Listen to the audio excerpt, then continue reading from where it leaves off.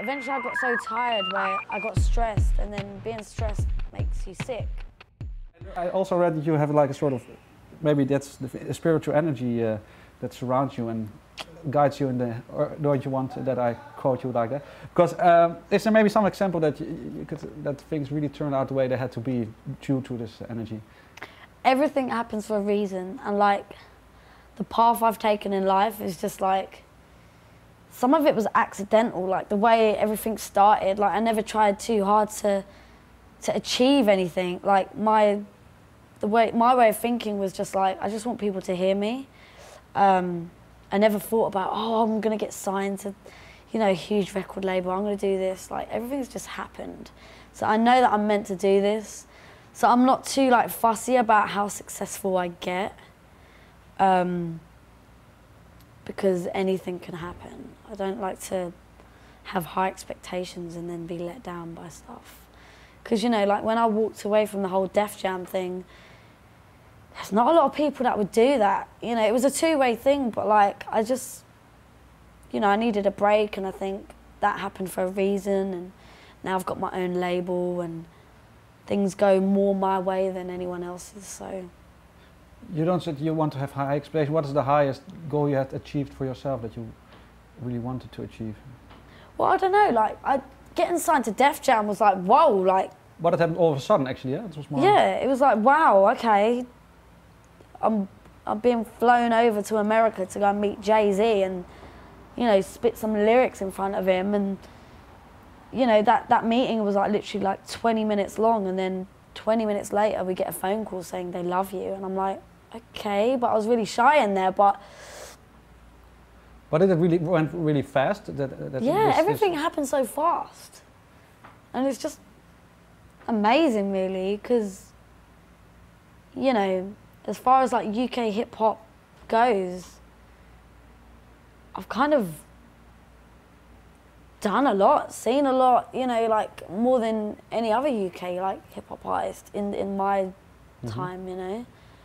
So, you know, I'm proud of myself. But do you feel like more at home now than being away from Def Jam again? Do I feel more? Yeah, do you feel more maybe comfortable now that you're not on their label anymore? Did it put a lot of pressure on you, being signed by Def Jam? Yeah.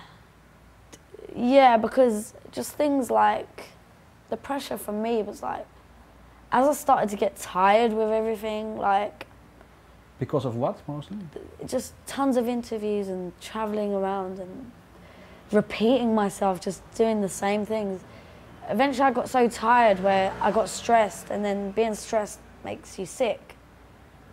And then the pressure of me being sick and people not understanding the fact that I was sick made me feel like shit. Was there no one in your maybe personal environment that understood what you was doing? Not at the time. I was so far away and broken away from like friends and stuff that it was just like I had no one to really confide in or anything, or, you know, because, you know, certain people that worked around me as well, like even got a bit like pissed off when I would get sick and refuse to do stuff. And it was like, shit, like I feel so alone. And that sucked, because no one likes to be alone, and especially when you're in another country and working so hard, you just want to enjoy yourself, and I found it hard to do that. So I'd get angry a lot and frustrated. And. But were you more maybe disappointed in that maybe music didn't bring as much fun as you hoped it to be, or was it more the isolation of... It was the fact of like, you know, I'd made this great album, and in America, the focus was just on one song, Love Me or Hate Me, and like, that took me to new levels. It was amazing. Like, I was up there, and it seemed like they didn't want to release anything else from that album, and it was a shame, because it hit me a bit. And because I was just basing my life around Love Me or Hate Me, I had no time to make new music, so I felt like I was getting self-conscious about it. Every time I did a show, the more and more shows I did, the more self-conscious I was. I was like, shit, my fans are gonna get bored. Well, weren't you more disappointed in yourself then, in a way, that you were out of control maybe through all the success that you got? I don't know, I just felt like I was being controlled and like I had no control over what I could do, to the point where I lost it, and then I took a year off.